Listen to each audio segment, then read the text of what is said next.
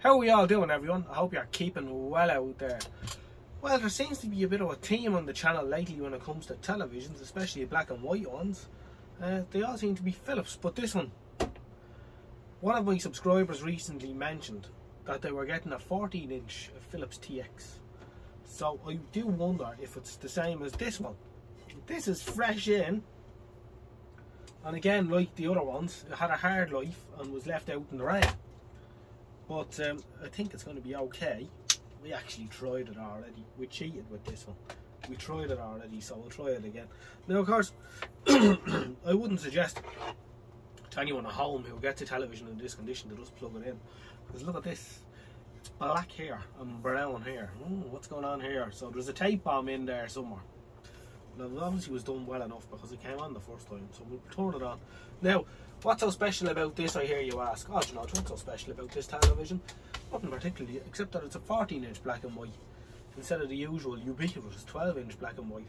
And of course, 14-inch black and white TVs seem to be fairly rare and thin on the ground. And of course, what's so great about that? Well, you get an extra 2 inches of diagonal picture, which is always welcomed. And I only have one other portable 14-inch television, black and white, and that's a Reynolds, and it's a hopeless television. But this being a 14-inch Philips, should be a very usable set. Now it's filthy dirty, and we bring the camera in to show that at the minute, but the first thing I'm going to do is I'm going to switch it on. Tube, like the other ones, tube was a little bit weak in it to start with, but woke up very well. You can see there, it's a bit out of focus when she first turns on, but I don't actually have the RF connected to it. Sometimes I'm a little bit naughty and I cheat and I just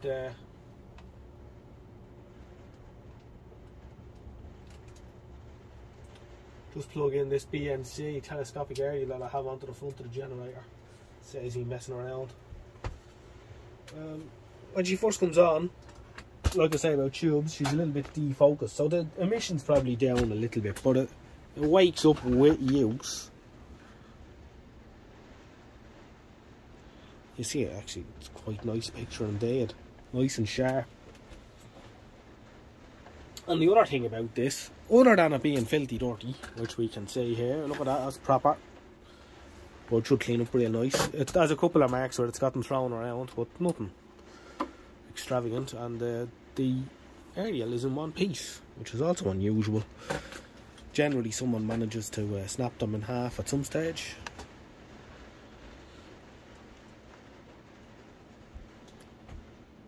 And you can see that the focus has gotten quite good on her now.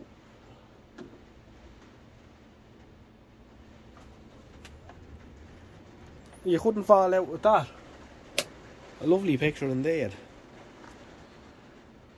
So, a little 14-inch Philips TX. And the other thing about this, which is fairly unusual too, is that it still has its little door. These are generally missing.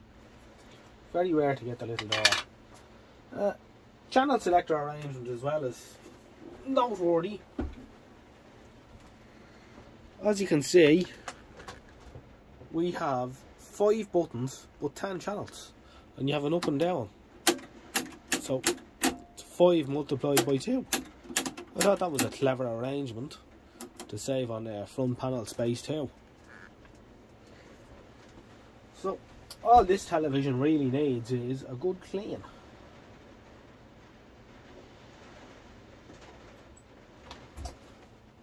Lovely 14-inch Philips black and white television with its little door and antenna intact. I'd say that'll clean up quite nicely indeed. So it's quite nice to have a 14-inch one. As I say, 14-inch ones are fairly rare. You don't come across them too often. 12 inches are everywhere.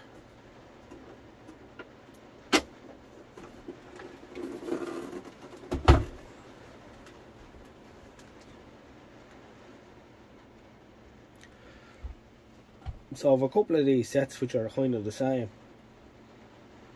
and they all perform really well. Philips put a bit of effort into their black and white televisions, unlike some other companies. these perform much better than the importies from Korea.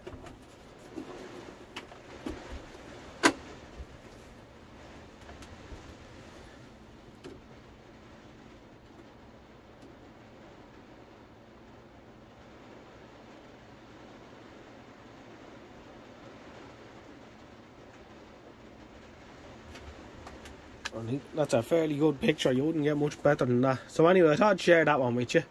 It's a short video, nothing too wild or exciting, but I know some people like to see these little black and white televisions, so I thought it was noteworthy. I think I probably will go ahead and shorten this and do away with this nonsense here. Looks entertaining. I'll just leave it on the floor in a puddle for now so it'll be safe. And we'll catch you in the next one. If you've enjoyed this, do think about liking and subscribing. And we'll catch you in the next video, which might be a bit more entertaining. Good luck for now and bye bye.